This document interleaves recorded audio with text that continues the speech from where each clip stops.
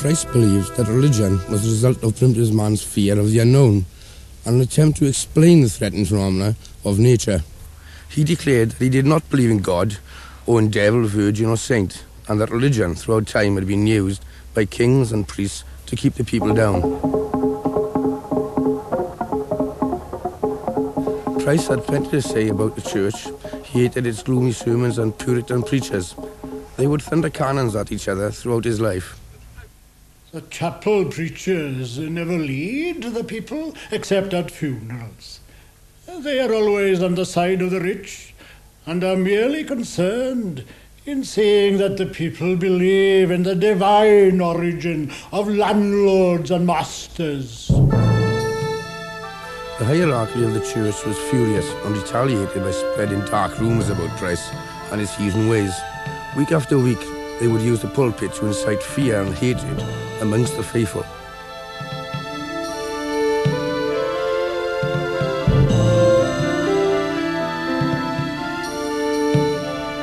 On one occasion, the preachers invented a story whereby Price was supposed to have desecrated the grave of his father, removed his body and cut off his head in some pagan ritual.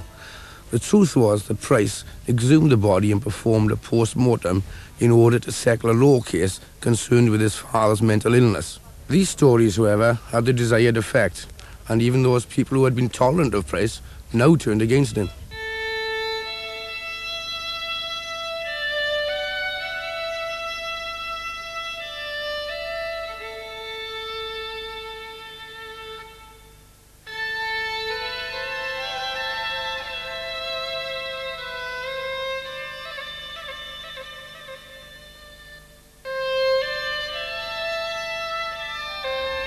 Dr. William Price, having offended the ear of the church with his outspoken denunciation of Christian worship, went on to offend their eyes with his appearance.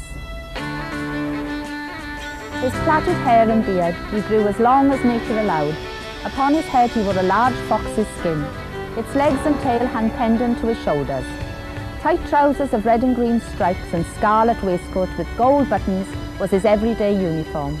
He claimed that his dress was the traditional attire of the ancient founders of the Druidic system.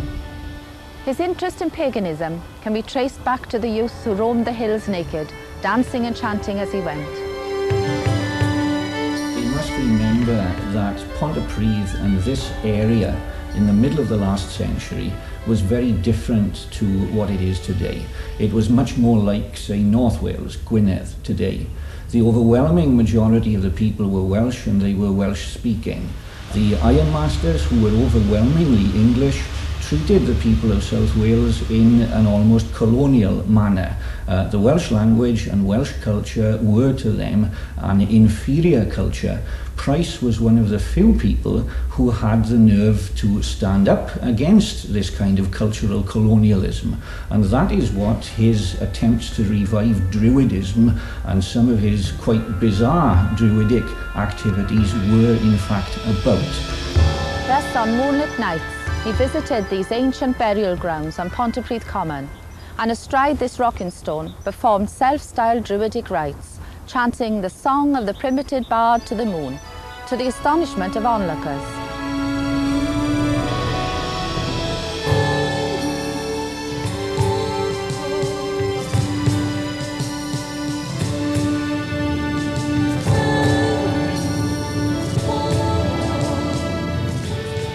Pitheads and steelworks had replaced the rural landscape, alive with pagan festivals, tradition and crafts. He saw his nation of free thinkers and dreamers being speedily industrialised, despoiled and abused by a ruling class with no concern for his Celtic heritage. Price believed that his contemporary Druids, the High Welsh, were a close society of dour ceremonialists who offered small inspiration to the working class people of Wales.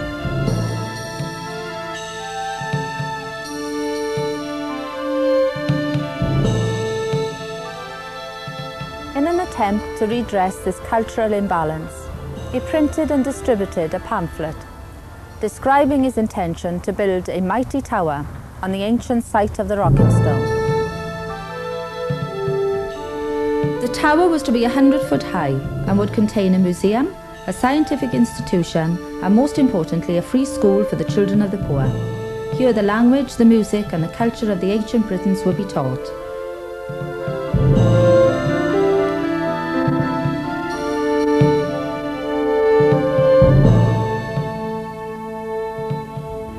To Price's dismay, the response was not as he had anticipated.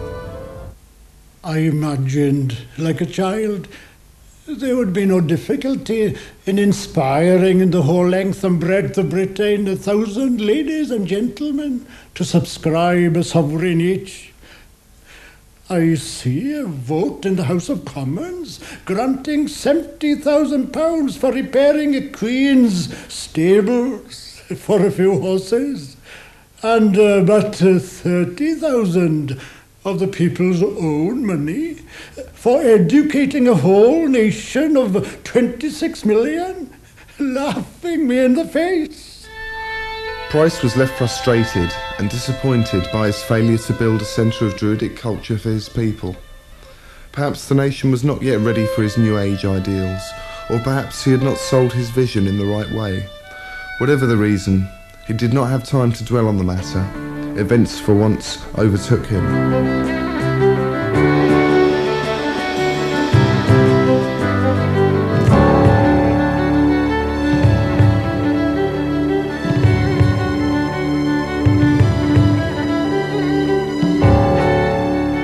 A national outcry for a wider democratic government and fundamental changes in the system of government was developing in the form of the Chartist movement.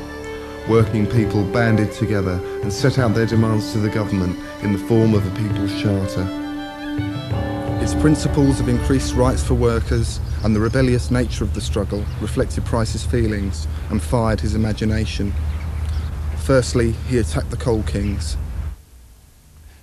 You are the Welsh pharaohs who think you can suck the lifeblood of the colliers forever. You have grown fat and prosperous. You own the big houses, you wear the finest clothes, your children are healthy and happy, yet you do not work. How then you have got these things by idleness? Remember that the oppression of the pharaohs of Egypt did not last forever, and neither will the oppression of the blood-sucking pharaohs of Wales.